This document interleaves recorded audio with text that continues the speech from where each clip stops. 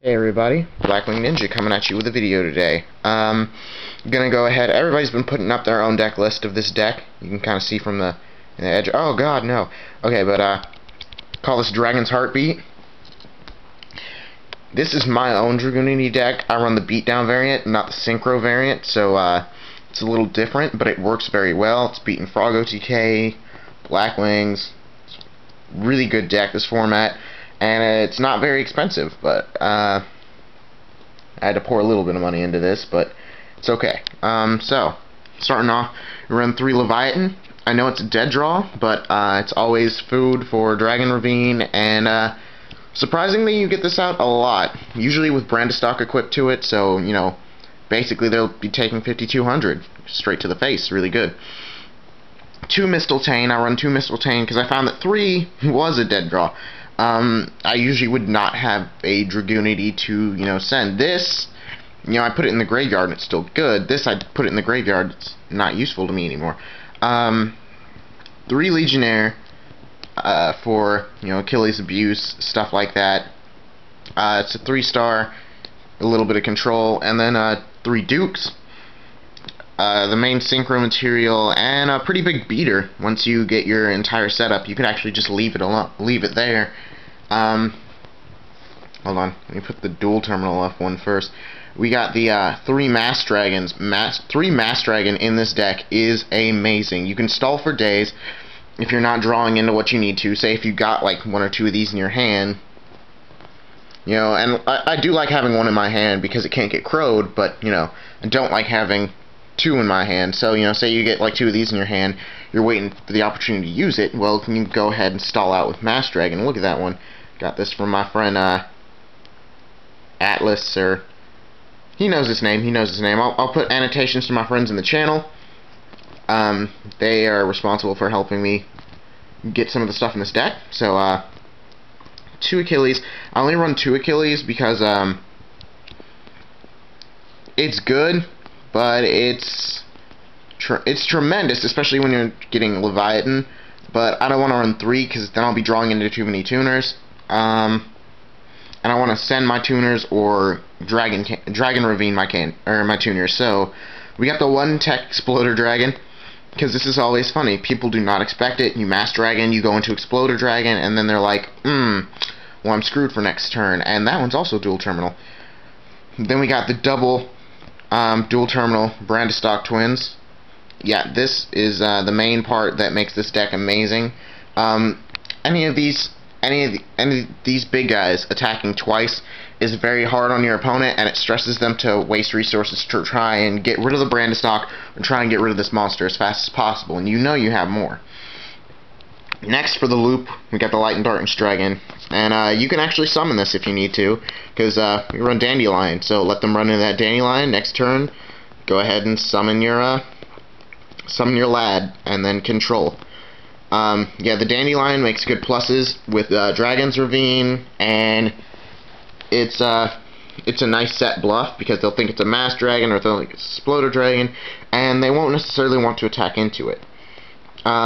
Then we got the 1 Phalanx. I'm glad I got mine. I was debating on whether to run 1 or 2, but 1 works really well. If I find that Phalanx is getting crowed a lot, then I might bump it up to 2. But I do like the 1 Phalanx. Early game, first turn Stardust with Mistletoe is amazing because you just summon this thing, equip it to Mistletoe, special summon it, and then go into first turn Stardust. You know, you don't need Vadriana for that. Sad that I did not get Vadrianas before they went up to 20 bucks. Okay, so moving on into the spells, we got the 2 Stamping Destruction. Requires a dragon, but since your main focus are these 2 monsters, it's really easy, and it'll clear the path for these 2 monsters too, and do a little bit of burn damage. And they need all the life points they can get, so that's good. Now, of course, you got the 3 Dragon Ravine. I only have 1 Terraforming to search it. I might leave it at 1, might bump it up to 2. Let me know what you think. I'm kind of liking it at 1. I don't necessarily have to use it that often. I usually draw into my Dragon Ravine. I got 2 Mage Power because Mage Power is pro. No, I'm kidding. But this is the beatdown element. I'm not running 3 because it comes a dead draw. But Brandistock, Mage Power, you do the math. I mean, that automatically is 1,000. onto any one of these monsters, and that's bad because it'll be able to attack twice. The one pot of avarice, you know, after you get or lets you reuse your Dukes, your Legionnaire, your Mistletanes. One foolish because you can send the Dandelion or send whatever you need at the moment. If you need a Phalanx in the grave, or a Brandistock in the grave, or an Achilles in the grave, you could send it. One Cards of Consonance. I do want to bump this up to 2. It's good draw power. And 2 Spiritual Wind Art Miyabi. In case your stuff gets bottomless, go ahead and bounce their monster to the bottom of the deck. Great against synchros, and great when your Legionnaire is sitting there looking stupid because it's only got 1200 attack points. 1 Icarus attack because I'm afraid of Starlight Road, and Starlight Road kind of goes on this deck. I do not like Starlight Road because then Achilles becomes kind of useless because they have a Stardust. I mean, I can summon Legionnaire, try and blow up stuff, and then, you know, the Achilles effect would go off in the grave, but still, you know, only the 1 Icarus attack, especially because people are expecting the Icarus attack, so I get to make room for other stuff. 1 Whimstorm of Etika. This will probably be taken out for a Trap Stun or 7 Tools. I'm debating. I need to work room in for Trap Stuns and 7 Tools because Deep Risen kind of poops on this deck, but yeah, this card is really good. Saves your butt for a turn. That's what it does. Mirror Force, because I have 3 of them now, so there's a Mirror Force in every deck. And 2 Bottomless. Bottomless is really good. Protect your monsters and, you know, high level stuff that may or may not possibly get over this stuff. So extra deck. We got a Red Nova, because you can go into Red Nova. It's incredibly hard in this variant, but you can do it. 1 Ally of Justice Decisive Armor, because you can do it. Not really that hard to do in this variant, but still. 1 Red Nova, or 1 Red Dragon Archfiend, the secret. 1 Stardust, because you can go first turn Stardust all the time. Probably going to look into getting another one of these. 1 Bent Up.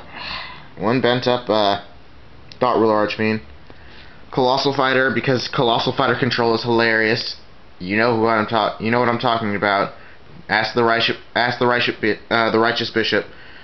1 Urbellum, because you can go into it. I don't have Trident yet, and I should be getting it soon.